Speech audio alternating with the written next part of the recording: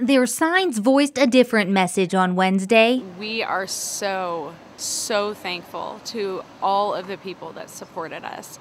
Around 2 a.m. on Wednesday morning, the district and the teachers union finally reached a tentative agreement. It would go till 2014, so it's a 3-year contract.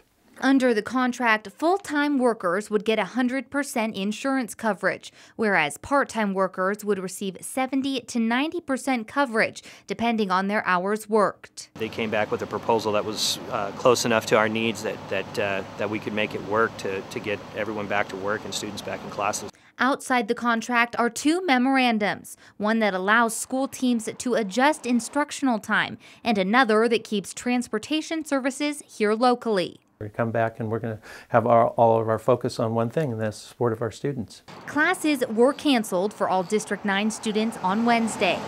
We didn't know. Teachers will welcome their students back on Thursday.